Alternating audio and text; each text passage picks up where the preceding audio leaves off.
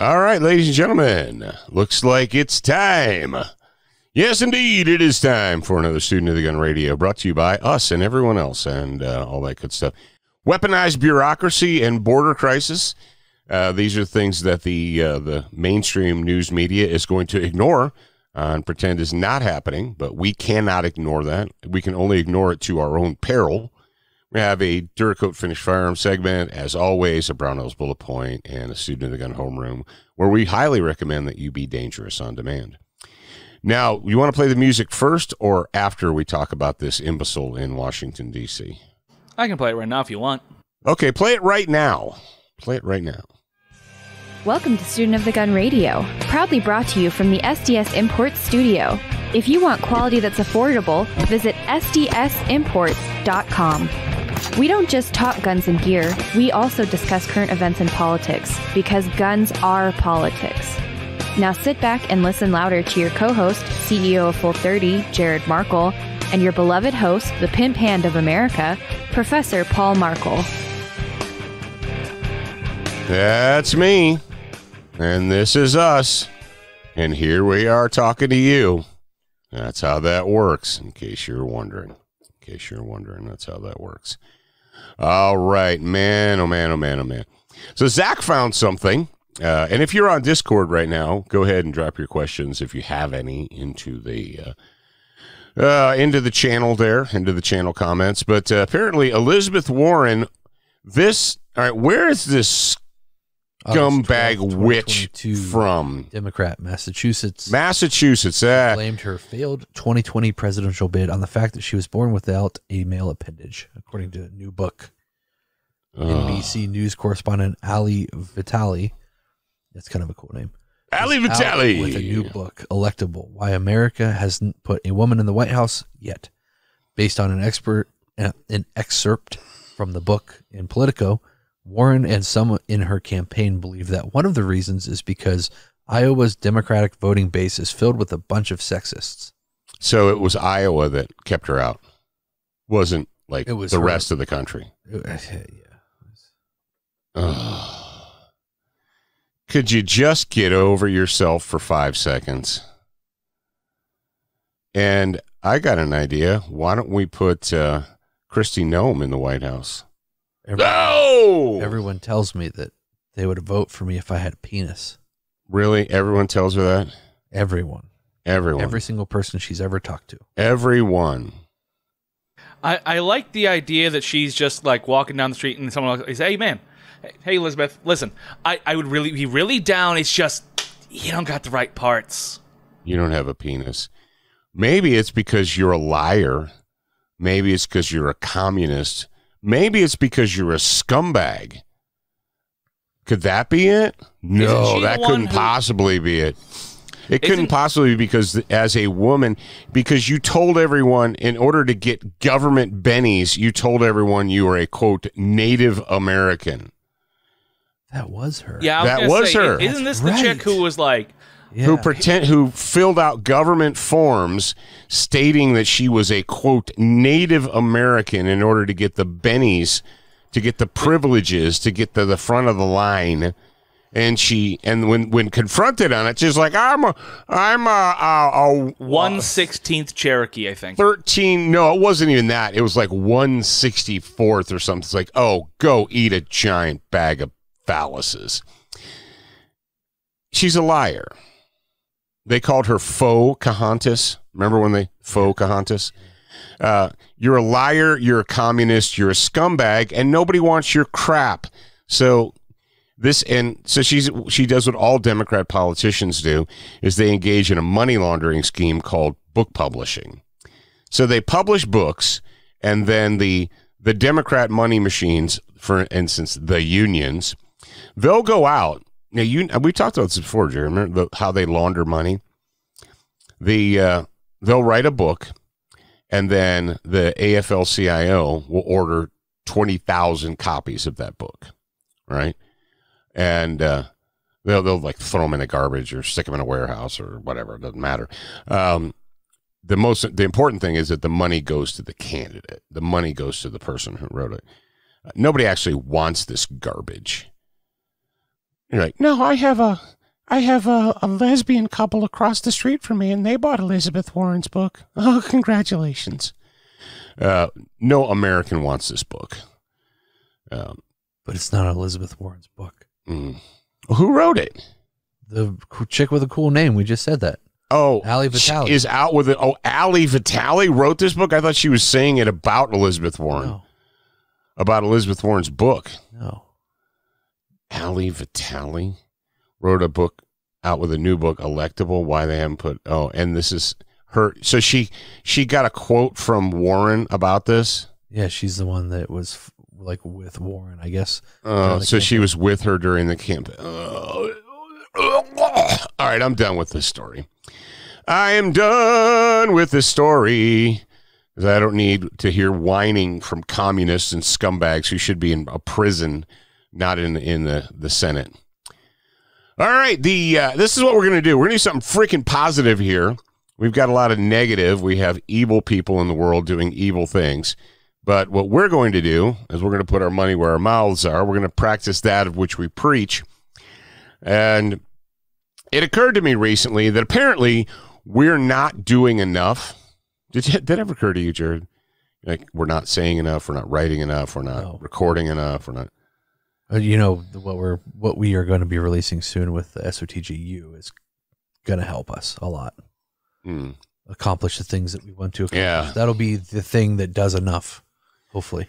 So we're talking, we've been talking about strength training and nutrition and so forth, and we still get people who come and say, yeah, but what about, what about this? What about that? What about the other thing? I'm like, are you, what? For instance, I'll give you a for instance. Last week, we talked about a gentleman who saved another gentleman's life. Both of them were in the same Beyond the Band-Aid traumatic medical class, and one of them saved the other one's life. He stopped him from bleeding to death by putting a rat's tourniquet on his arm. And if you paid attention to our socialist media, our Instagarbage or our fascist book, we shared a photo of the group. We shared a class photo and a photo. It was another photo of me getting ready to show somebody how to put a pressure dressing on. And I said that there's a person alive today because other people took the time to get the training and carry the gear. Now, I screwed up, Jared and Zach and World. I'm going to tell you how I screwed up. I tagged Rat's Tourniquet in the post. And as if on cue, someone came out of the woodwork and said, but I've read studies that say that's no good and you shouldn't use it. Who funded those studies? Where'd they come from? And I said, well, maybe instead of reading studies, you should engage in training. And the person came back and said, but the council on the TCCC said. Like, here's the fact. The fact is that multiple people, but we know this person personally, is alive today because that tourniquet was put on his body. Those don't work, though. So the council on the TCCC say that those are ineffective and that they don't work. But the person's alive. You say, why would you do that? Because you want to know the truth? Because that's what people will carry. That's what people will have on them. But it goes back to do you not listen loud enough? How do people show up and say things like that? They obviously don't listen. So here's what I did. I was like, okay, this is what I'm going to do for you guys. I'm going to take all this knowledge and I'm going to condense it. And I'm not a doctor. I'm not a hospital dietitian that tells you to eat soy and tofu and peanut butter to maintain muscle mass. I think she was probably technically a nutritionist, or did she actually have dietitian? I don't know. Because it should have said. I can't see. It should have said Susan, imbecile. Yeah. It should have said : imbecile. But so what I've done is we've created a document, an article. It's called the Student of the Gut Guardian Challenge. Why Guardian? I'm going to tell you why. Because the Constitution its only keepers the people. George Washington.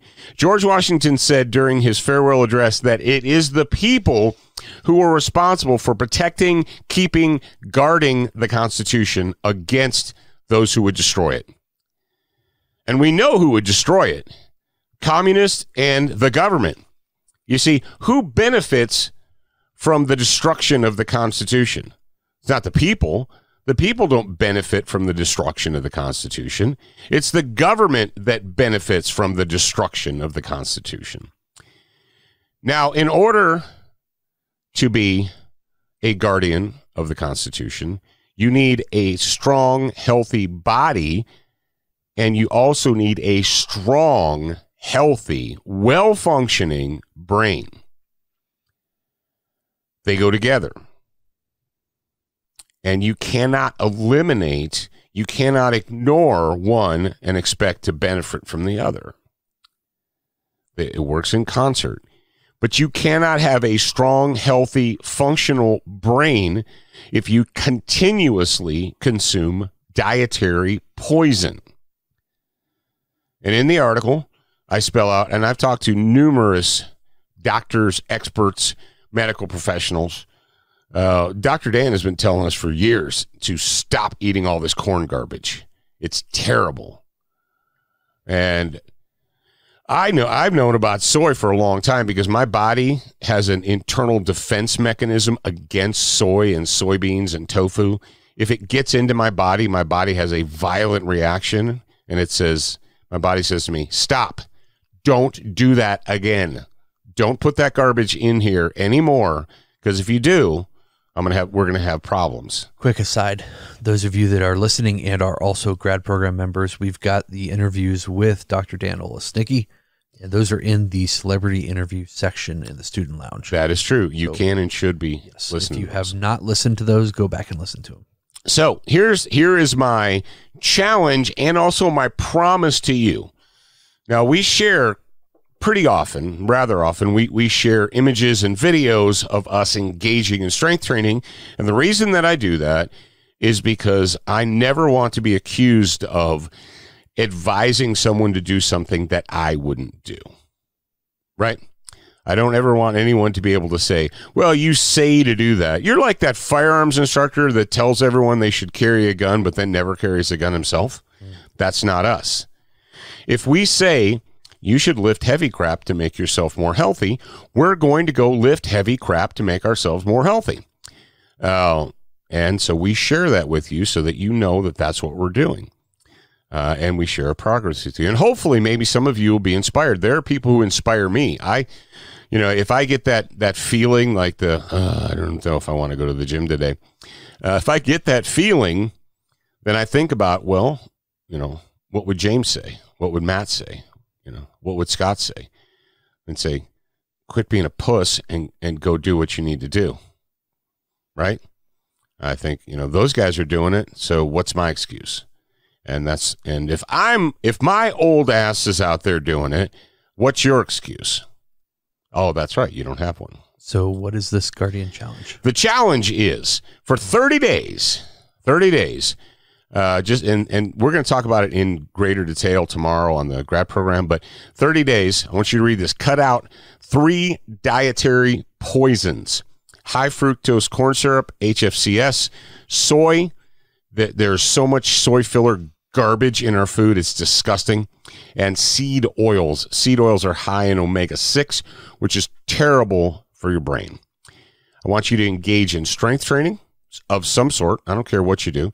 We recommend Barbell Logic, but if you don't want to do that because you don't like it, then don't. I don't care.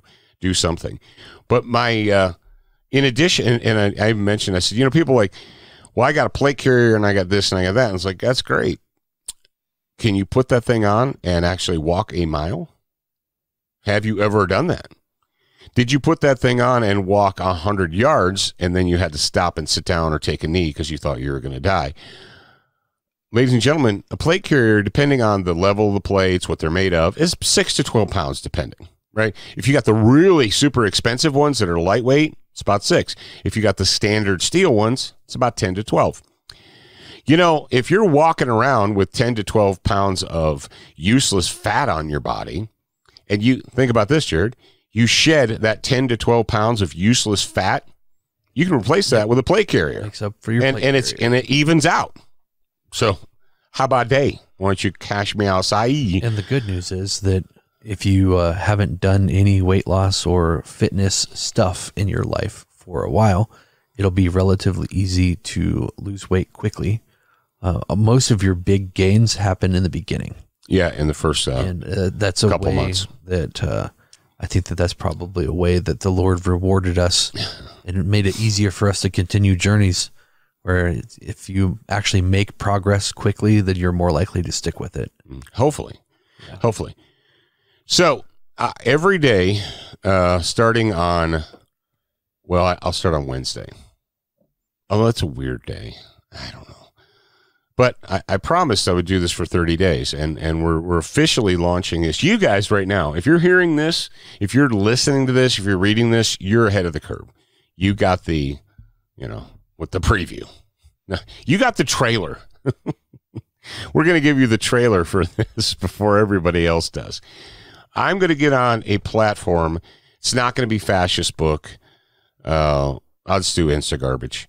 Every day I will get on and I will do or record a live video as a check-in. You know what you could do? What? You could do that in the Telegram. And I could do that. Can I do that? Are you sure? /Telegram. I don't think I've announced it on the public yet. But yeah, go into the Telegram. You guys, we've got a Telegram channel now. We've had a lot of people ask for it. And we've had some people say, you're welcome to the party, essentially. I was like, well, yeah, the reason that we waited is because we've done a bunch of different social medias before. How much that we asked people, that people asked us to do, and then nobody went to them. Oh, yeah. Everyone's like, man, you need to get on Parler. So and then we did paying attention to what you guys are saying. It's not that we weren't listening. It's just that we were waiting for enough interest to do so. So if you're on Telegram, go to studentsofthegun.com/Telegram and find our channel there. So I'm looking at this as we're speaking here, as we're doing it, and I see an attachment paperclip, okay, where you can put photos. We'll figure that out later, not on the show. Yeah, but I want it before we finish the show. I have to know whether I'm able to do this live. Do it on Instagram. Then you can do it live on Telegram. I've found the thing to do so. But yeah, if you it doesn't seem like it's easy. I don't know, but anyway, it's easy once you find it. All right. So there it is. It's at the link. Zach, did you drop the link in the show notes? Yep, it's in the show notes. Yep. It's in the show notes. If you haven't done it yet, open up the show notes and read the article. And just take 5 minutes to read the article. And if you read the article and you're thinking, no, I'm not going to do that. That is terrible advice, and I'm not going to listen to you. Well, then I don't care. Then don't. I don't. But for those of you that are intellectually honest, you need to understand that I need you guys in the audience to have strong brains and strong bodies. Strong brains and strong bodies. All right. Do you want to do it on Instagram or Telegram so people know where to go? Let's do it on Instagram. IGs. All right, we're going to do it on Instagram. Maybe that'll bump our numbers up. Maybe it won't. I don't know. All right, so the Student of the Gun Guardian Challenge officially starts. So if you're listening to this early, if you got a preview, if you're listening to the trailer, you got 2 days to get your crap in order. But as of Wednesday, no more high fructose corn syrup. And it's in everything. You know it is. Don't lie. Don't look at me and pretend like you don't know. Yes, you know. No soy, no seed oil. All right. And then you need to increase everything else. You need to increase your A, B, C, D, E, K. A, B, C, D, E, K, G, M, O, U, S, omega 3. There you go. What? And there you go. Read it. Learn it. Love it. And we're going to do this together. We're going to do this together so that, while the zombies are all like eating garbage and doing their thing, that's fine. Let the zombies eat the garbage. Let them do that. We're going to have strong minds. And we're going to have strong bodies. All right, moving on. Duracoat Finished Firearm of the Week, brought to you by our good buddies at Duracoat Firearm Finishes.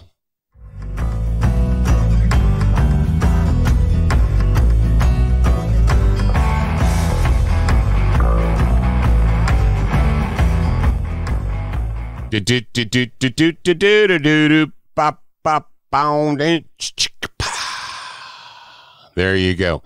All right, last week we talked a little bit about the traditional Rhodesian, the Bush War. How about the Bush War traditional? Now, this is kind of a follow-up. People said, well, yeah, you know, but the original, if you go back and you look at photographs from the Bush War, if you go back and look at photographs from the Rhodesian Bush War, you say, well, either in the old photos, from like the very beginning when they were wearing, a lot of the ones when they were just wearing shorts and tennis shoes. Like, nobody ever wore shorts and tennis shoes to fight a war. Au contraire, mon frere. It was hot. They were wearing t-shirts, shorts, running shoes, and they were carrying R1s and chest rigs, which is some of the most badass stuff you've ever seen in your life. But if you go back and you look at those old photos and you say, well, I want to be, you know, I want to be I want to do something authentic, something that looks authentic. And a really nice, well-made, pattern is not going to, it's not going to cut it, because they didn't have really nice-looking guns. It didn't look like you sat down as a professional with a template and did one layer, and then you removed the template and you put another one on and did another one. What does it look like?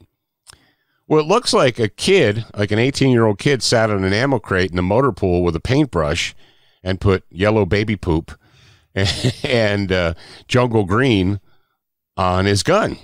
That's what it looks like. Well, there's a reason it looks like that, because that's what they did. Because the Rhodesian light infantry guys, at some point in time, the sergeant major said, hey, we're camouflaging the kids up. We're sending them out in the bush all green and brown and loam and tan and stuff.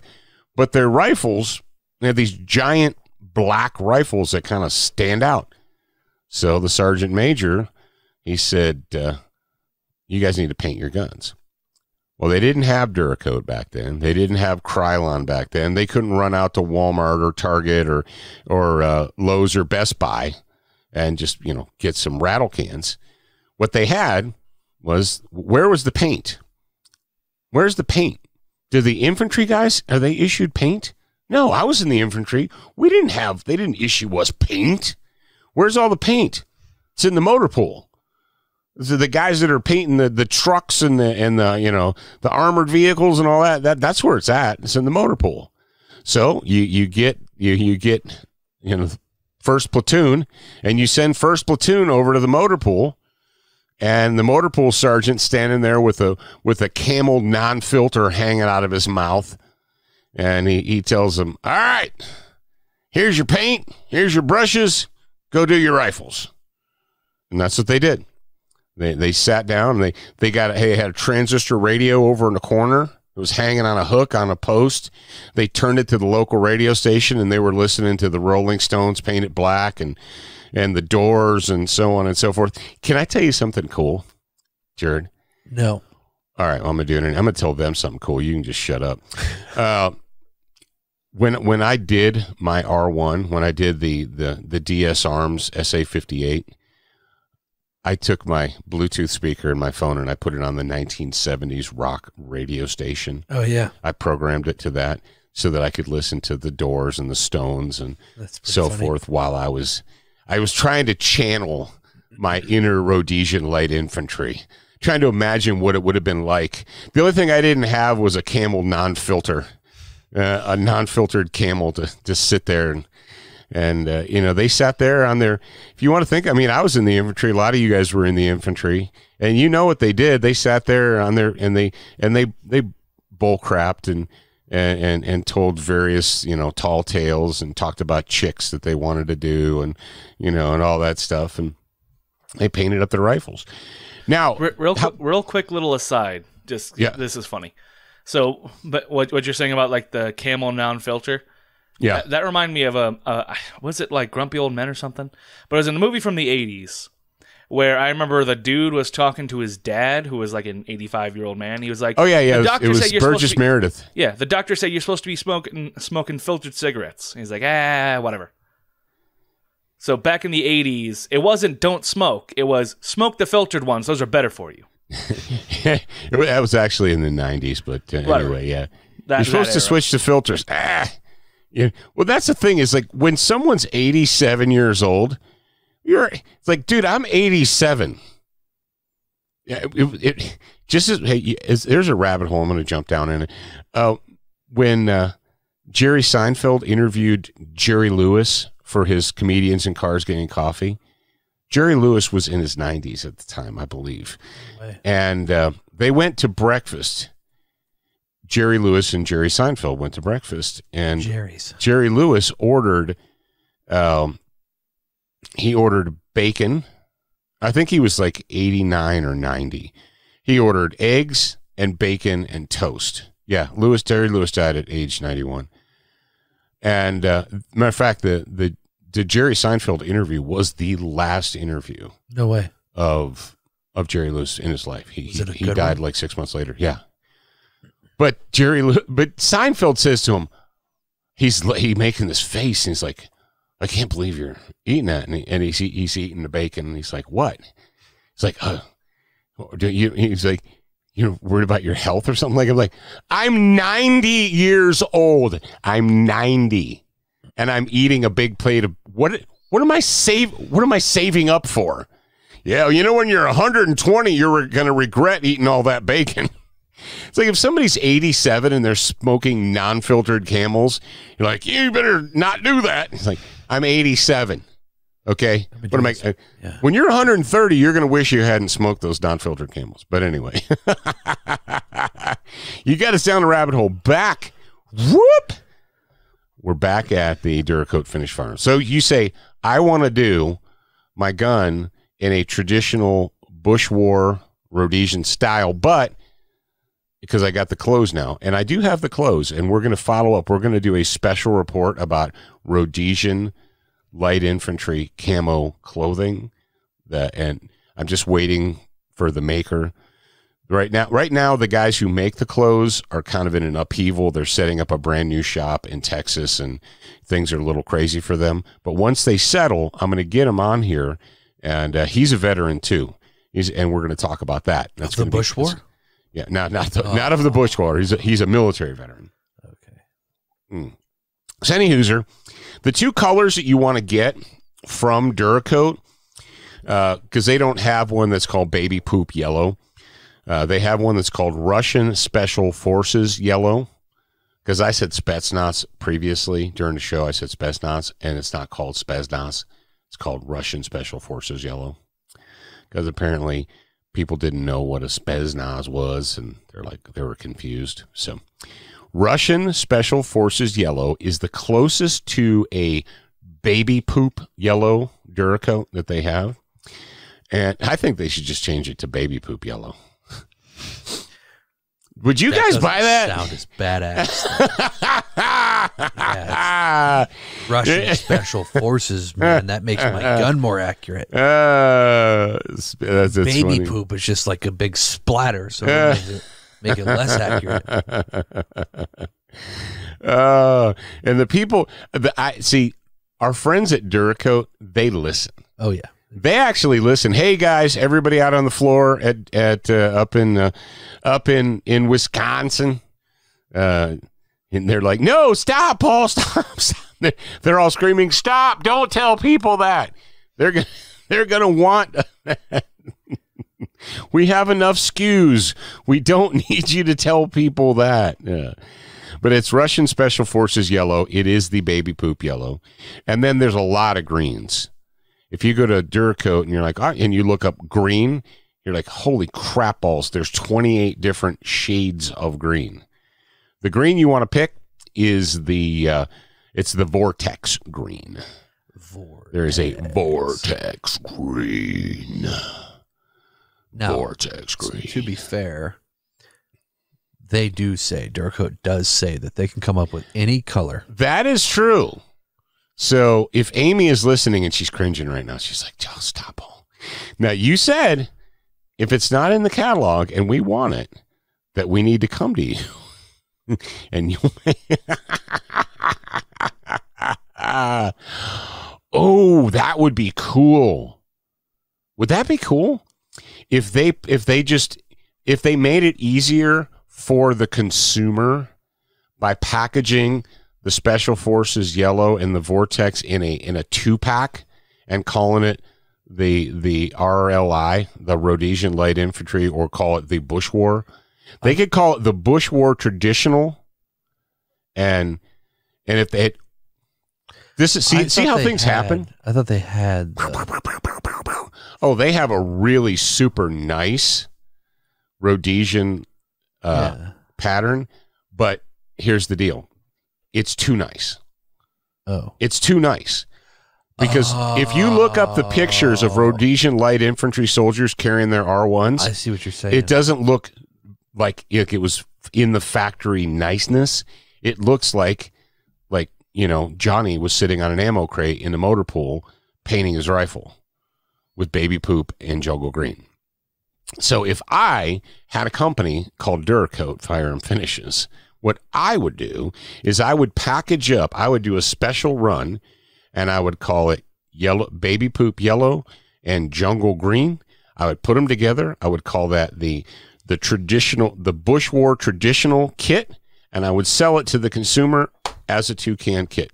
That's what I would do if I had a company called Duracoat. Now, I don't have a company called Duracoat, so it's not up to me. So, but that's if you're into that, then rock on. And like I said, I've got the, I finally, after going through all of the COVID restrictions and the delays in shipping and the containers sitting off the coast for months on end, I finally got my Rhodesian light infantry official brushstroke camouflage uniform, tops, bottom, hat, all that good stuff. So, and we're gonna bring yes, look how nice that is. Way too nice. That is so nice. It's too nice. That's the thing, is it's too nice. Now, would I be mad if I had a gun like that? No, I wouldn't be mad, but it wouldn't look like the 19-year-old privates in the RLI were yomping through the bush with. So, all right, let's continue. So Duracoat Finished Firearms, if you want to Duracoat like a champ, you can do it. Follow the link in the show notes. Go to Duracoat University, get signed up, and you can be a pro just like them. Where do they get the show notes, though? How do they see those? They get the show notes by opening up when you were listening on. Yeah. If you're listening on iHeartRadio or Spotify or iTunes or anything, you open up the show notes and there are links, and you click those links and it takes you places. You mean if I'm listening right now, I could just look at my screen and the notes will be there? Yeah. Holy cow. You could do that. It's magic. Well, but what if they're not? Can I get them on studentofthegun.com? You could probably get them on studentofthegun.com. Wow. Yeah. You could probably search the episode number or something like that? Yeah, like episode 1150. Wow, okay. We're at 1150. That was awesome of us. Part one. All right, SDS Imports. If you want affordable quality that's affordable, you go to sdsimports.com. Shotguns, handguns, accessories, striker-fired guns, 1911s, semi-automatic 12-gauge shotguns. What is it, VK12? 12? Is it VK12? V12? The one that I used, the Takara one that I used, is it the KV12, 12VK, VK12? I can't remember. I'm having a brain block right now. I can't remember which one we have. But it's not the TB and not the TBP 12. It's not the TAR. No, it's not the TAR. It's the one that looks like an AK. It's a Kalashnikov. Yeah. It's the Kalash. But any user, go to our check out our buddies at SDS Imports. You can't buy guns from them, but you can buy guns from distributors and dealers that sell their guns. So there you go. Oh man, Juxi.com. I'm gonna go check our Juxi channel right now. JUXXI.com. It is the alternative to YouTube and Google because they are not reliant upon YouTube and Google to support their videos. That means when YouTube and Google decide you guys aren't allowed to talk about guns anymore, you can't feature guns, you can't blah, blah, blah, and they shut us down, then there will be a place to go. We have a Student of the Gun channel there, and we only went up 5 subscribers from last week to today. What? That's pathetic. For those of you that are content creators, that's pathetic. Jukesy is not an instead of, it is in addition to. Mm-hmm. And Jukesy's made it really easy to import everything that you already have on YouTube, so at least you know you have a safe video library. That's right. You can store it and not have to worry that one day YouTube will wake up and say, you know what, we don't like you anymore. All your stuff is gone. And if you're in a position, if you're a content creator right now and everything you have is stored on YouTube, it's the VP12 AK. That's what I was looking for. I was looking for Victor Papa. Victor Papa 12 AK. VP12. You said VP? I said VK. I was wrong. Maybe I didn't say VP. But anywho'ser. And you know how I know that? Because I reviewed the VP12 AK 12-gauge semi-automatic shotgun on Juicy.com. JUXXI on the Student of the Gun channel. So you're telling me that I can go to the Student of the Gun channel. It's juicy.com/channel/Student of the Gun. Mm-hmm. Click on that videos tab, and it'll be in here somewhere? Yep. Oh, yep. That's nice. I guess I'll pull a link and put it in the show notes. There you go. So it's easy for you guys that there you go. Watching or listening. There you go. That's cool. I'm going to, just for fun, I'm going to go to High Dash Point Firearms. And not the VZ58. I'm just kidding. No, stop. Don't confuse people. And they are still prepping to go to GunCon. Yes. Dave's not here, man. Dave's not here, man. Dave's not here, man. Maybe it's Kara. No, she's like, hey, don't throw me. And she's like, hey, Dave. Don't slander my name. We know it's not Charlie. We definitely know it's not Charlie. So it's probably Dave, but maybe it's not Dave. Maybe Dave's in charge, though. Any hooser. All right, it's time for me to be quiet. And for you, if you're a new listener, an old listener, if you haven't been here a while, whatever, just listen. Attention, new listeners. We produced a complimentary online training course called 7 Training Tips That Could Save Your Life. Get instant access by joining the Student Lounge for free at studentofthegun.com. Do you watch Student of the Gun TV, read the blog, and follow us on Facebook? If you answered no to any of these questions, you are wrong, but you can easily fix yourself. Go to studentofthegun.com to find everything SOTG.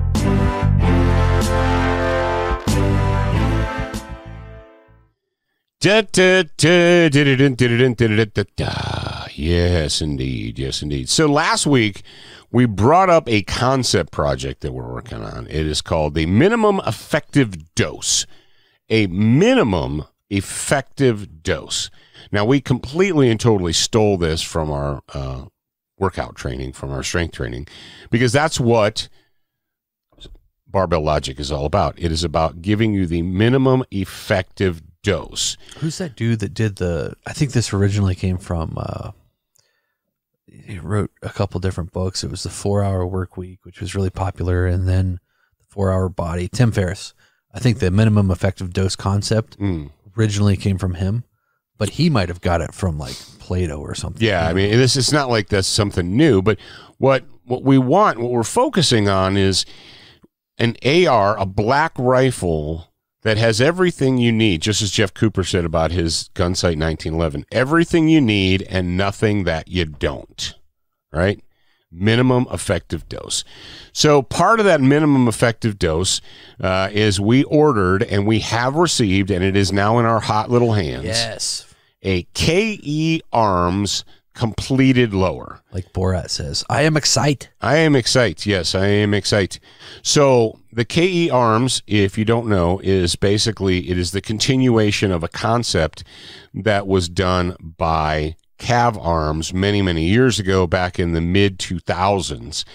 The early to mid-2000s, those of you who are firearms historians or who were paying attention back then know that there was a company called A.R.M.E.D, and they made a unibody lower receiver, where they combined the lower receiver part, the pistol grip part, and the stock part all into one unit. And you could just drop an upper receiver onto it, and bing, bang, boom, ready to go. Let's go ahead and play the intro music for the Brownells Bullet Points. Oh, we didn't do that. Yeah, let's go ahead and do that.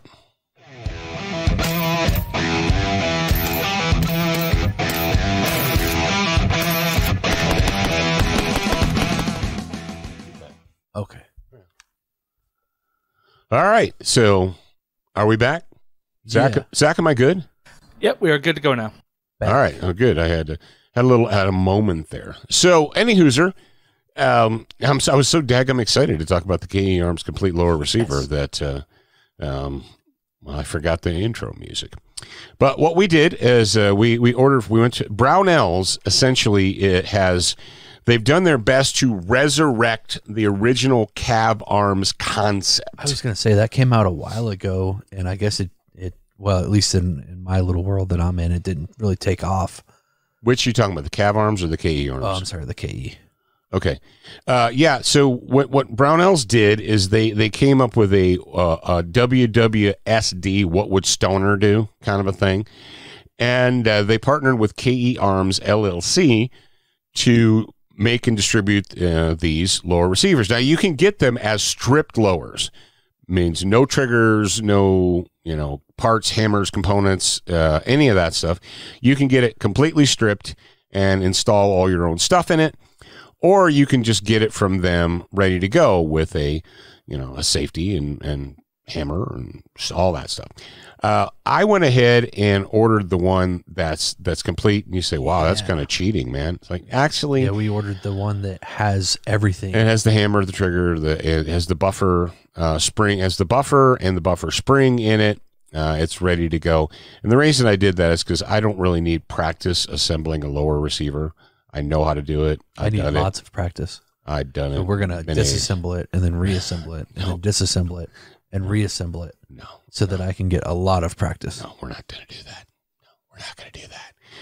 So we have it in our hot little hands right now. It's a pretty slick item. It's relatively inexpensive. When you're talking about having, you say, oh, I look for a strip lower, and the strip lower is only $69. Yeah, but it doesn't have. You have to put everything in. You have to put everything in it, and you don't have a stock yet, and you don't have a buffer and a buffer tube, and I think the strip comes buffer with a spring and all that. So, no, just I'm talking about a regular strip. Oh, lower. okay. Yeah, regular strip lower. A regular strip lower is now. I'm not sure how much I'm looking. I think it was like $80 maybe for a stripped A.R.M.E.D's lower with nothing in it. It is $81.99. Okay, so if you buy a stripped A.R.M.E.D's lower, that comes with the pistol grip, the stock, and obviously the lower receiver. Now, because of the world in which we live right now, and we're going to talk about that in a second, but because of the world in which we live, we still have to beg for permission from our slave masters to own firearms. So it is a lower. It has a metal plate with a serial number inscribed in it. It's pretty nice. So you have to transfer it just like you transfer a gun. Yeah.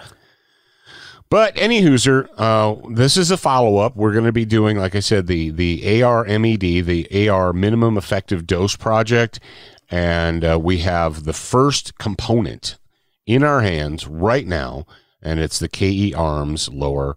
And if you guys are fans of Brownells, if you're not fans of Brownells, well, you need to fix yourself and get to be fans of Brownells. Come on, what are you doing, man? But check them out. Check them out. You can go to their website right now and check out the KE. That's Kilo Echo -1 Fiver. A.R.M.E.D's lower, KE15. All right. All right, now it's time for me to be quiet and let Zach talk for a little bit. ShopSOTG.com is the perfect place to go if you are a student of the gun. Whether you want to expand your brain, increase your marksmanship, or help keep your family safe. All that, plus the pimp hand brands that you love. ShopSOTG.com has almost anything that an American patriot would want. Education, enlightenment, and entertainment, and we're open 24/7. Check out ShopSOTG.com today and see for yourself. Yes, indeed. Yes, indeed. You should do that. And I'm going to give Zach a little. I'm going to give him a waiver. Last week when we were talking, Zach said that the new Marshall application of the shotgun book would be available for sale.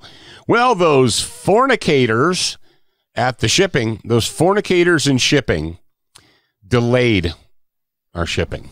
Yeah, and when I had said that, there was like 15 boxes waiting for me at the office. None of them were the books. No. I figured at least one of those boxes was the books. No, the fornicators in shipping, it was... They'll be here. Like when this it's supposed to be here today. Yeah, sweet. Awesome. Yeah, the fornicators and shipping, it was supposed to be there last week, and then we got a notification, your package has been delayed, man, but don't worry, man, we'll get it to you sometime soon. So the good news is we've got it. The good news is, if you're listening to this today, Zach's going to go ahead and create a product, and you'll be able to order a Pimp Hand approved version, Pimp Hand approved copy of the Marshall application of the shotgun. And you can pair that with the Pimp Hand approved copy of the Marshall application of the pistol. How's that? See how that worked? There you go. All right, it is time for us to talk about CrossBreed Holsters and the Student of the Gun Homeroom. It's time to be dangerous on demand, hippies.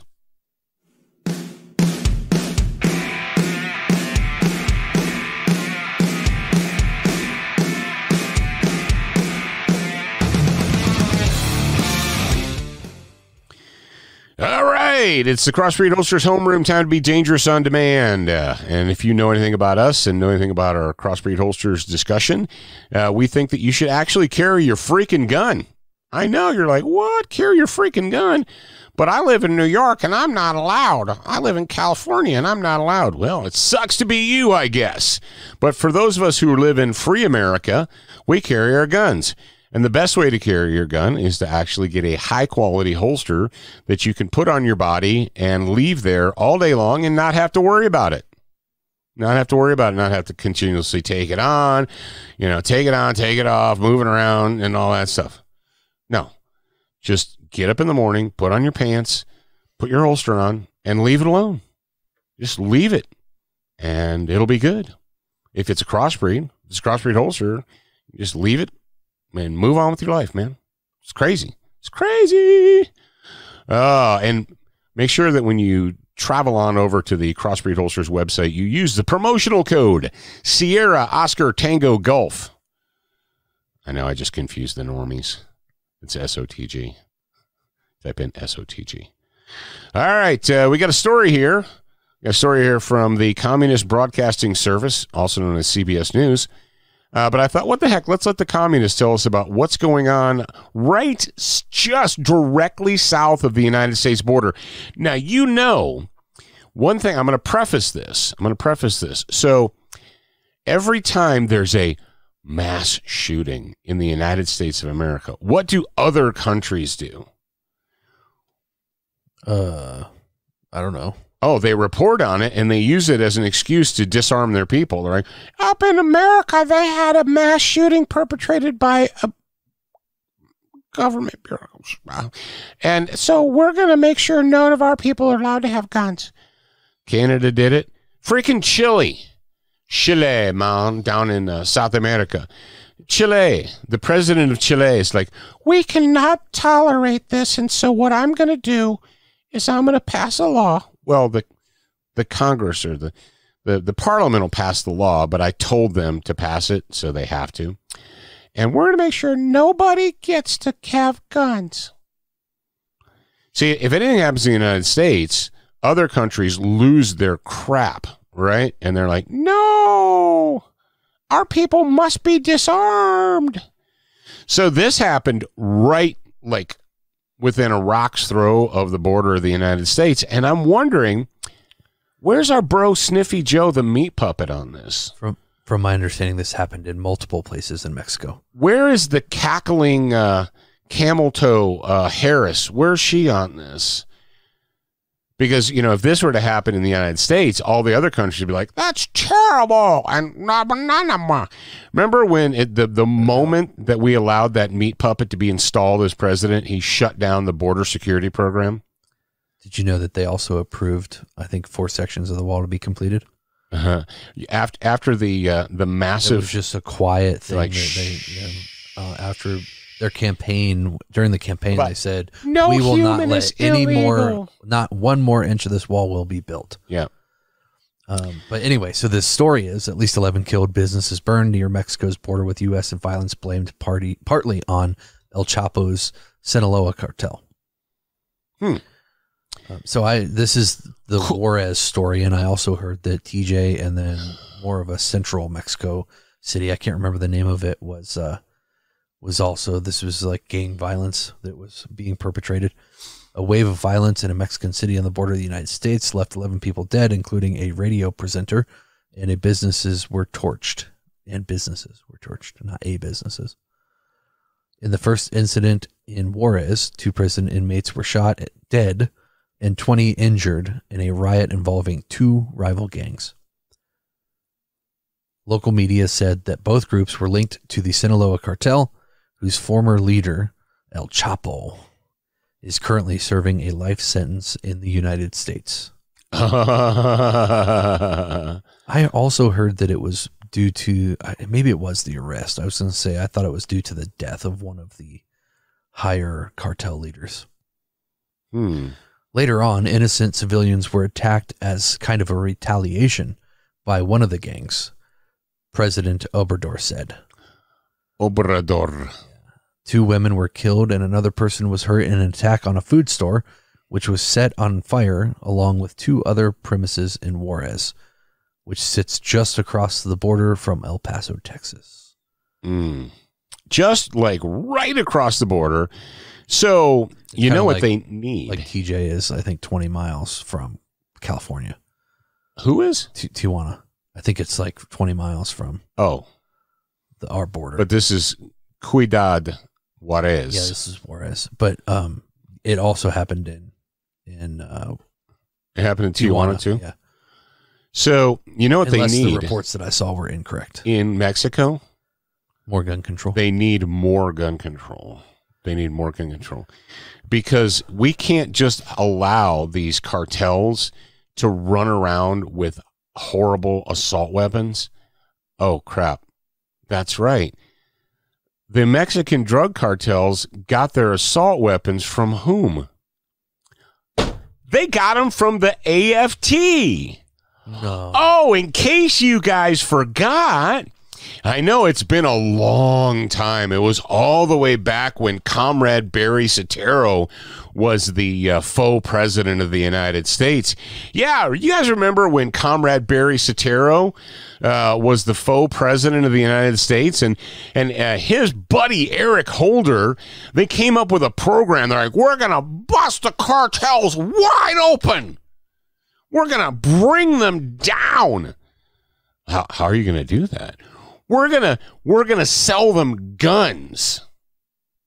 Hang on. So they had a tabletop meeting. They had a pitch meeting. That's what I want the pitch meeting guy to do. That's funny. He's like, so what's your plan? We're gonna bring down the cartels. Okay, that would be a noble undertaking. How are you gonna plan it on taking down the cartels? We're gonna sell them guns. Yeah, but it's actually illegal for cartel members to purchase guns in the United States. And like, oh, it's okay.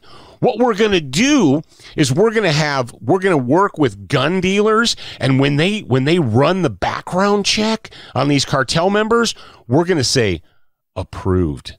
Go ahead and sell it to them.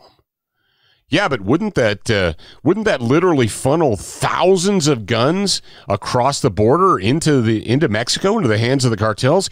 Yeah, but here's the good news. What is the good news? Oh, well, we're gonna get the Mexican authorities after we do this, after we've done it, and it's a fait accompli. Then we're gonna go to the Mexican authorities and tell them to arrest all those people. Yeah, but if the Mexican authorities could arrest the gun cartel people or the drug cartel people, wouldn't they already be arresting them? Oh, no. But they'll have our guns, and that'll make it worse. I don't really understand how this is going to work. That's the pitch meeting. So the pitch meeting was, we're going to bring down the cartels. And the other person said, how are we going to do that? And he said, we're going to sell them guns. and they're going to take them across the border into Mexico.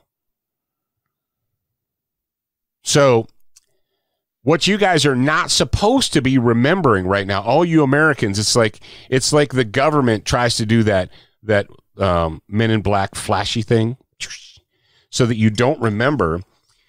They're like, yeah, this cartel violence is terrible. It's horrible.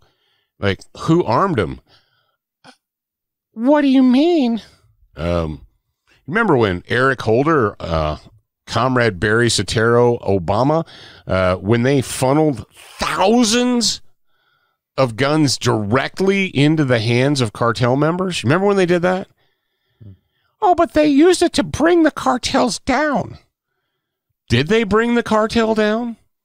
Have the cartels been brought down? Jared, how many people were arrested and convicted of felonies thanks to Operation Wide Receiver and Fast and Furious? What happened to the cover? Did a dog eat it? What happened? Yeah, this was from my dog Cinder. Are you kidding? A long time ago, yeah. From Biloxi? Yeah. Aww. Wow. I still have that old camo jacket that she chewed up the sleeve on. So this book is called, wait, what? You have what? Camo jacket. That old camo jacket she chewed the sleeve on. Oh, yeah. Remember that one? Yeah. Anyway, Guns Across the Border. Guns Across the Border by Mike Deddy. Mike Deddy's a friend of ours. If you don't have this book, pick it up, read it. There's a lot of information about Operation Wide Receiver, which was actually the precursor to it just left my brain. Operation Wide Receiver and to Fast and Furious. Fast and Furious. Mm-hmm. So it's the title of the book is called Operation Wide Receiver, and the subtitle is An Informant's Struggle to Expose the Corruption and Deceit that led to Operation Fast and Furious. It is available right now as an Amazon book. You should buy it. So never forget the AFT. So this is prior to. Yeah. This is. Oh. Never forget that the same AFT that wants to disarm you, the United States, the American citizen, is the exact same AFT that funneled thousands of guns directly, purposefully, knowingly into the hands of the drug cartels. And so what do we see today? CBS News. Massive violence on the border as drug cartels run rampant, killing people. And is anybody going to say, hey, when are we going to put those guys that were involved in this in jail? When are the Department of Justice people who orchestrated this, when are those guys going to go to jail? Oh, never. We need those people to disarm the Americans. We need those AFT guys to disarm the American citizens. Oh, got it. See, I forgot. I forgot that we needed the AFT guys to. So the same AFT that armed the cartels deliberately, purposefully, knowingly. Oh, and the answer to the question is how many cartel members were convicted of felonies and jailed thanks to Wide Receiver and Fast and Furious? That number would be 0. They got 1 misdemeanor conviction. Woo! Well, I bet that guy learned his lesson. Yeah, I bet that guy learned his lesson. And by the way, Mike Deddy, you're a freaking gangster. Mike Deddy is the OG. Yeah, no kidding. He's the original. Mike Deddy's the OG. If you want to know why he's the OG, you should read this book. You should read the book. Read the freaking book. Yeah, I know Mike, right? And we know why he's the OG, but we know why he's you OG, don't know why he's the OG. I know him, and as I was reading this book, I was like, is Mike going to live through this? I hope Mike doesn't get killed. Mike lives through this. It's like, yeah, but he wrote the book, so. Oh, yeah, that's right. All right. Are you ready for some serious, hardcore Orwellian 1984 action? You are? Oh, cool. All right. So the U.S. government, they just passed the Inflation Control Act. Now you say to yourself, so the government has the ability to bring down inflation? Jared, if the government has the ability to, by passing a law and spending money, because you guys understand that's what bills are, a bill is not, you're like, what's a law? No, it's a giant price tag. A bill is basically the authority. It's Congress granting themselves authority to spend more of your money. No bill that is ever passed in the House of Representatives, the Senate, signed by the president, is free. It always has a price tag. And this one has a multi-billion-dollar price tag. So the Anti-Inflation Control Act, $79.6 billion, is, I know how we can bring down inflation. How's that? Spend $79 billion. Well, to be fair, it's only $7.96 billion per year. Oh, okay. Oh, it's only $7.9 million. Yeah, because the $79.6 billion is over a 10-year period. So we're spending. What are they doing? What are they spending that money on? Might actually be normal priced money by the time we get there to pay for it. Did you know that? But I thought that we were in the red. Actually, I thought we were in a massive deficit now. No, didn't you know that? I can't even think of something stupid to say. We're in a massive deficit. We have no money. So the answer, this is insane. About having money, it's about having resources to obtain the money. You don't have to have. Do you mean like going to the Federal Reserve and just saying, "Hey, will you print some money for us?" You can just continue to put yourself in debt further and further and further and further until eventually you go bankrupt. Just because you're. But does the government ever go bankrupt? Doesn't mean that you can't acquire more money. But does the government ever go bankrupt, or do they just print more money and give us the bill for it? Can I do that with my bank account? Once it reaches zero, can I just keep writing checks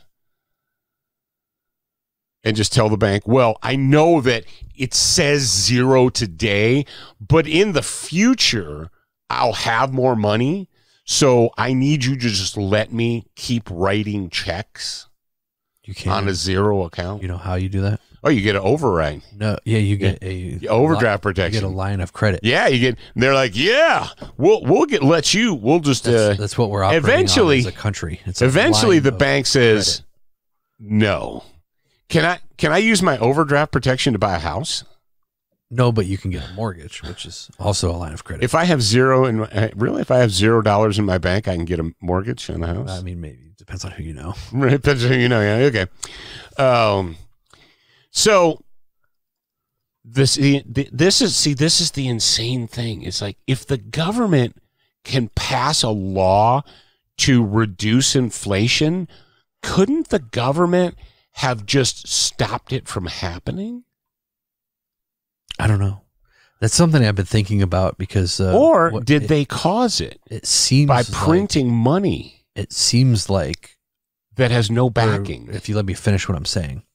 It seems like we have... The government has figured out how to parachute in softly from this potential economic collapse.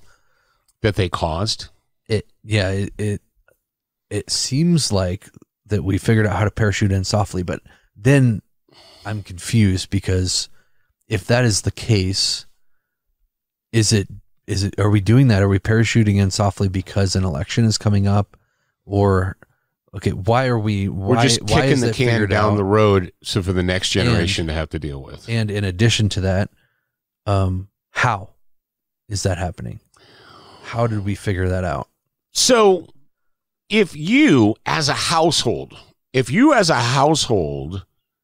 let's say, have any of you ever gone to a debt consolidation counselor, or have you ever gone to a financial counselor?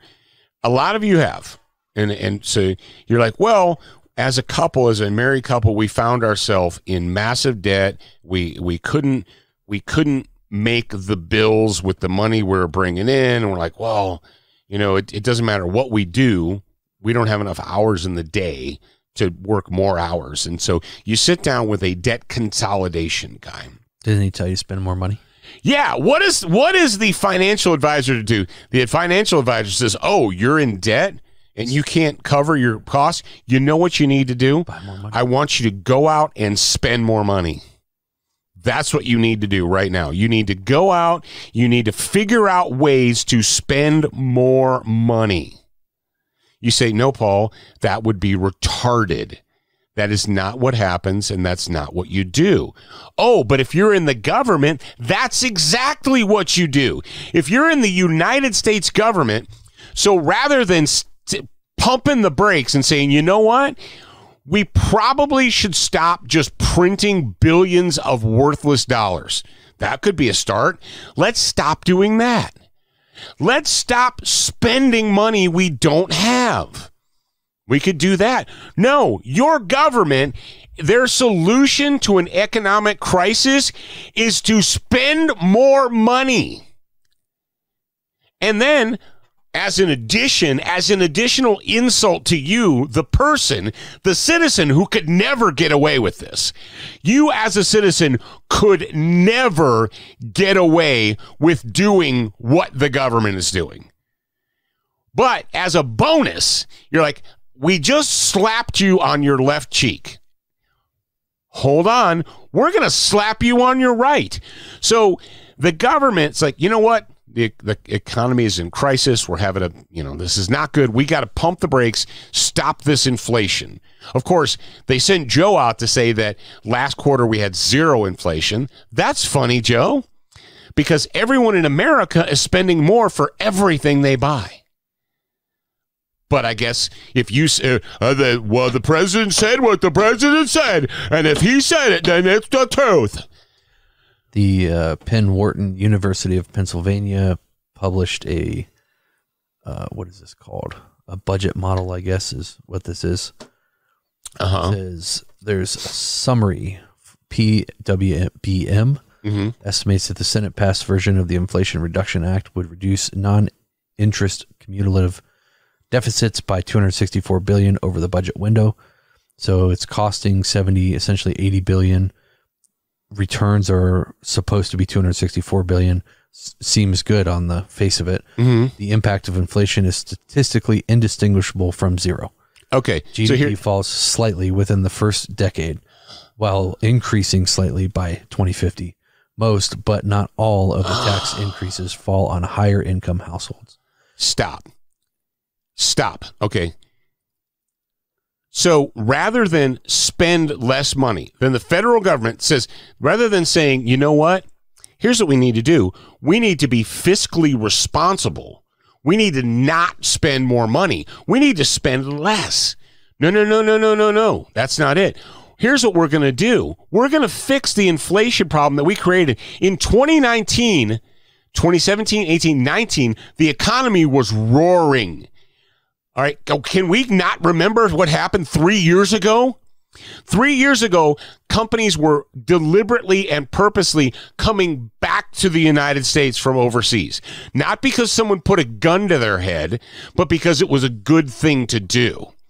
People were working. The economy was good. Gas was low. You could buy food. But didn't you just see that we had the biggest jobs jump in the last 3 years? No, we didn't. It's a lie. So the government's quit trying to take me off track. And then, so the government solution to fixing the economy is to hire an army of IRS agents to go steal more of your money.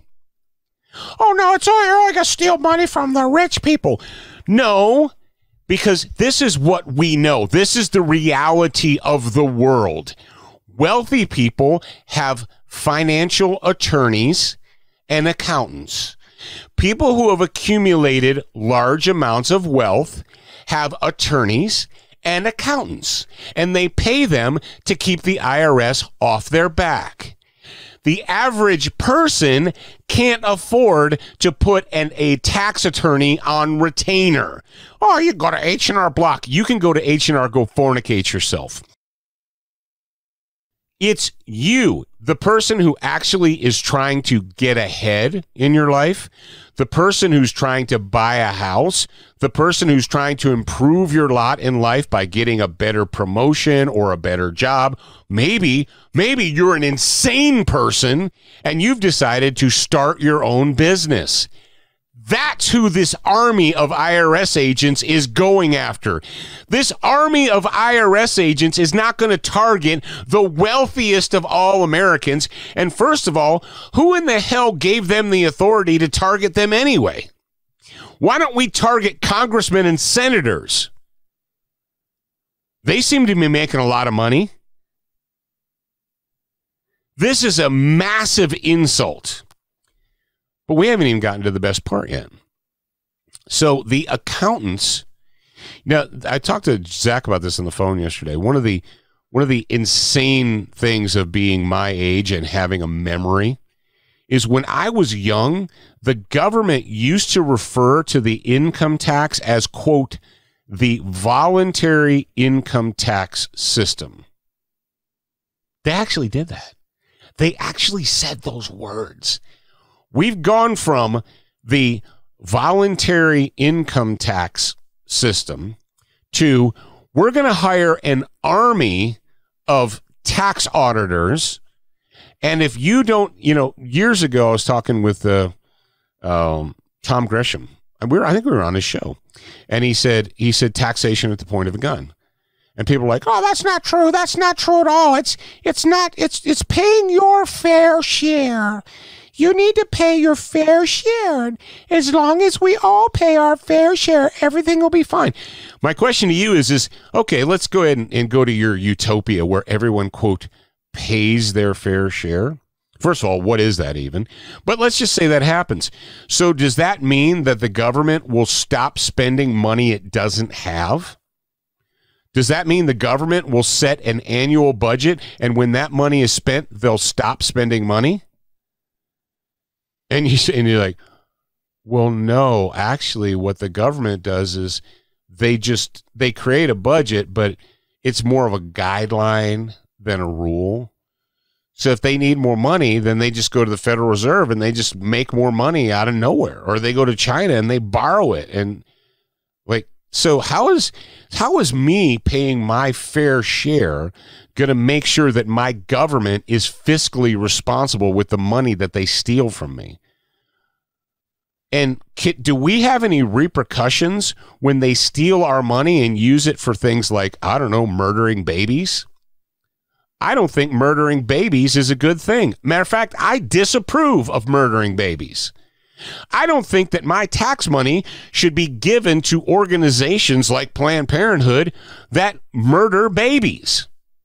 Yeah, but here's the deal. You don't get a say in how that's spent. They take it at the point of a gun. So this army, if you're not insulted as a citizen by this, I don't know how to reach you. This army of IRS agents, well, they want them armed. And someone recently said to me, well, technically IRS agents are law enforcement. As somebody that went through a 6-month, 520-hour police academy, who had to go to a state accreditation examination to be accredited by the state to become a law enforcement officer, the idea that someone would tell me that an IRS agent is, quote, law enforcement is supremely insulting. They're tax collectors. Their job is to figure out how to steal your money. And now they want you to be afraid to even open your mouth and question them because, well, it says you must be willing to work 50 hours a week and to carry a firearm and to use deadly force if necessary. What happened to the voluntary income tax program? Well, it's voluntary unless you open your mouth or unless you don't give us the money that we think. When we'll come to you with guns, and if you resist, we'll kill you. But what's worse is the memory hole. You see, the memory hole, Jared, what was Winston's job? What was Winston's job? What did he do for Big Brother? He fixed it. That's right. He removed it. He took the government decided he was in charge of making sure disinformation and misinformation did not happen. That's right. He was one of many, but his job was to make sure that he altered and changed factual history on behalf of Big Brother. People don't need that information anymore. We're going to change it, and it'll be as if it never happened, as if that person never, ever existed. Just read the first paragraph here, or read the title in the first paragraph. Oh. I had to get back to it. IRS deletes job posting seeking applicants willing to use deadly force. The IRS deleted a job posting Wednesday seeking a special agent willing to use deadly force for its law enforcement division criminal investigation. The deletion came amid renewed scrutiny of the IRS in response to a Democrat-backed spending bill that would double the size of the agency. Double the size. Yep. So you say, okay, let's just go ahead and move on from that. That's one weaponized. So we're going to weaponize the IRS, but we can't weaponize the IRS if these damned peasants still have guns. Well, we're weaponizing the ATF. The ATF just recently gave themselves the authority to reclassify a rectangular-shaped piece of aluminum as a firearm. You see, the rectangular-shaped piece of it used to be, Jared, back in the crazy, insane old days, that they said, well, first of all, in the United States of America, you never needed to put numbers on your guns to own one, right? But then they came around, they're like, no, you gotta, because we gotta track them, and that's gonna stop crime. We've been tracking guns for 60, 70, 80 years, and it doesn't seem like it's brought the crime rate down. The guns have had serial numbers on them for what, since 34? And yet every year, there's so much crime, and oh, the crime, oh, the gun crime. Well, you told us in 1934, if we let you mandate serial numbers on guns, that it would bring down the crime rate. So did you lie, or were you incompetent and wrong? Which is it? Did they lie to us then, or were they just incompetent and wrong? No, we just need more laws. So the ATF is a bureaucracy, not a law enforcement agency. Okay, they're a bureaucracy. They're a tax collection agency. But they've given themselves the authority to create law. And you said, hang on a second, Paul. No bureaucracy in the United States has the authority to create law. That falls on the Congress and the Senate. Yeah, I know. You think that the legislative branch is the only branch of government that can, quote, create law? Yeah, but when you're the federal government, what you do is you just create a bureaucracy and you give them the authority to just do whatever they want. They can make rules. You say, yeah, but a rule is not a law, Paul. An order is not a law. A memorandum is not a law. A law is a law, but a rule is not a law. Well, what we're going to do is we're going to enforce it like a law, and if you open your mouth and talk back to us, well, then we'll send people to kill your dog, arrest you, and throw you in jail.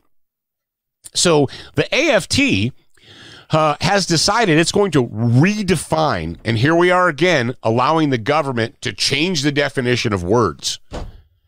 Does anybody else have a problem with the government just changing the definition of words? A vaccine is a medicine that you're given to prevent you from getting a disease. Well, that was the old definition. The definition of vaccines, actually, it's a shot we give you so that you'll still get sick, but it won't be as bad. That's a vaccine? Yeah, but for the entire history of man, the vaccine was something we give you so you don't get that disease. Yeah, well, we changed the definition of the word. So now the definition of frame or receiver on a firearm is, well, apparently anything. If it's a oddly shaped piece of aluminum, and you say, well, if I handed you an 80% lower, and I said, here, make this a gun, make this shoot This is a gun. Make it go bang. Like, well, I can't. Well, what do you mean you can't? Well, you can't make it shoot or go bang until you put it in a machine and you cut it and drill holes in it, and then you put a trigger and stuff in it. Then it'll be a gun. Yeah, but you just said that weird shaped piece of aluminum is a firearm. Well, yeah, because we don't want peasants to be able to have them. Where in the F does it say that a peasant can't make their own firearm for their own use? Now, you decided back in 34 and 68 that we couldn't make them on our own and sell them to each other. But where does it say, what law says that you can't make one for your own use, for your own personal use? Well, it doesn't say that, but blah, blah, blah, blah. Now, you guys remember the famous but incompetent, the FIB? Yeah, you guys remember 16 Candles, right? When Long Duck Dong. I call police. I call FIB. He called police. He called FIB. So you remember when the FIB decided to investigate angry parents under the domestic terrorist statute? Remember when they said that they weren't going to do it? Remember when the head of the FBI went before Congress and said, that's ridiculous. That's ludicrous. Not the rapper. That's ridiculous and ludicrous, and we would never investigate parents who are angry at their school boards for brainwashing their children and abusing their children. We would never investigate them as terrorists. Well, and then somebody did some investigate. They filed a Freedom of Information Act, and they did some investigation, and guess what they found out? Well, they found out that the FBI did, in fact, investigate angry parents as, quote, domestic terrorists. Oh. You mean after the head of the FBI went before Congress and said that was crazy? That was crazy talk, and there's no possible way that the FIB was going to investigate angry parents as domestic terrorists? And then they went ahead and did it. And we said, wow, maybe the FIB's out of control. Maybe, you think? Remember when the FIB burned the compound in Waco to the ground and killed? See, the FIB still holds the record for most kids killed in a day. Not supposed to know that. Not supposed to talk about that. That just made me a violent militia extremist for bringing up factual history. It's not like the FIB would send out a sniper and kill an unarmed woman who was standing in the doorway of her house holding her infant baby. It's not like they would do that. Well, yeah, but if they did that, that guy would be in trouble. If a sniper killed an innocent unarmed woman with a .308 bullet through the head, that guy would be in prison for his whole life. Actually, what we did for that guy is we sent him to where, Jared? Where did they send Lon Horiuchi? To somewhere else. No, I mean, they sent him to somewhere else. They sent him to Quantico, and they made him a traitor. And he got a gold watch. And right now, today, as we're speaking, he's getting a pension. He's got a big, fat government pension. He didn't spend one day in jail. Now, you and I, they'd have buried us under the jail. So the FIB now has decided to classify, and these were leaked documents. This is a story from AmmoLand.com. Anybody who essentially, they sent out, if you find out these people are, quote, 2A supporters, these are the symbols that make you, so if they find out, if the FIB finds out that you have the following symbology, whether they're shoulder patches or stickers on your car or anything, that is an indication to them, to their counter-terrorist unit, that you are a militia violent extremist. The Spartan Valhalla helmet. Yes, the Spartan Valhalla helmet. The Mulan, using the term Mulan Lave, the Greek come and take it. You know, your tattoo makes you a militia violent extremist. if you openly support and discuss 2A and if you use the term well-regulated militia, if you own or display a Gadsden flag, you're like, wasn't that used during the American Revolution? Yep. Or a Betsy if you Ross use flag. a Betsy Ross flag, you're like, wasn't that the original first flag, 13 stars of the United States of America, the first American flag? Yes. If you reference or display the Liberty Tree, if you reference or display a Revolutionary War soldier imagery, all of these things, according to the FIB, classify you as a violent militia extremist. Oh, don't forget the Predator or the Punisher. If you use the Punisher, the Punisher skull or any variation of the Punisher skull, that classifies you as a violent militia extremist. But the funny thing is here, under symbols of militia networks, some MVEs may self-identify with. American Contingency is one of them. And in the description, it says mainstream militia, nationwide, mostly online activity, low history of violence. Yeah. So in case you guys haven't figured it out yet, the federal bureaucracy in Washington, D.C., the FIB and the ATF, the AFT, according to Sniffy Joe, it's the AFT, and I don't want to call him wrong because the president said it, and what the president said stands. So what we're going to do is we're going to weaponize the FIB and the AFT to disarm you. And then after you're disarmed, we're going to weaponize the IRS to take your money. And we're telling them, they're recruiting people. You're like, well, that's just standard law enforcement practice, Paul. First of all, calling the IRS law enforcement is an insult to every person who's ever actually put on a uniform to defend their community. And it's a slap in the face.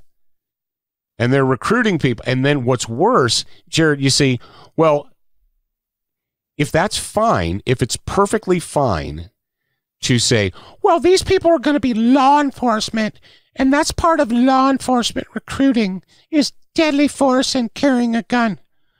Well, if they're so proud of it, why did the IRS go in after some media people posted that? Why did they go in and memory hole that? Why did they go and delete it? Why did they take it down? See, that makes it worse. That's like, oh, no, we never said that. Well, yes, you did. Nope. Memory hole. Winston threw that down the memory hole. You don't know that. That never existed. We're going to change the definition of the word. We're going to allow the government to change the definition of words at will to meet with whatever they want to do. Kids, the end of the story is this. If you pay attention, if you read the news, if you see what's happening, you need to understand this.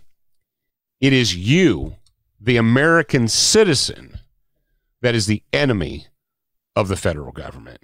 They view you as their enemy. They don't view criminals as their enemy. They don't view the cartel as their enemy.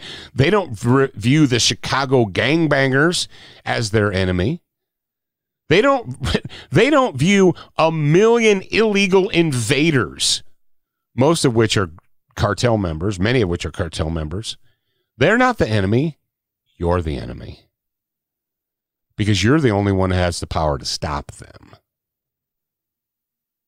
You see, they're not worried about the gangbangers in Chicago stopping them. They're not worried about the illegal invaders stopping them. Their biggest fear is that you, the American citizen, will stop them. That's why you are their enemy. That's why you have to be disarmed. That's why you have to be controlled. Zachary. Hello there. How are you today? Thursday, we have another episode of Student of the Gun University podcast. Yes. What will be the topic for Thursday's Student of the Gun University podcast? The topic for this Thursday Student of the Gun University podcast is handgun sight confusion. where you talk about confusion about handgun sights. And I correct it. I bet you if I was someone who looked like me, I would clear up the confusion about handgun sights. Don't you think so? I think that's exactly what you would do.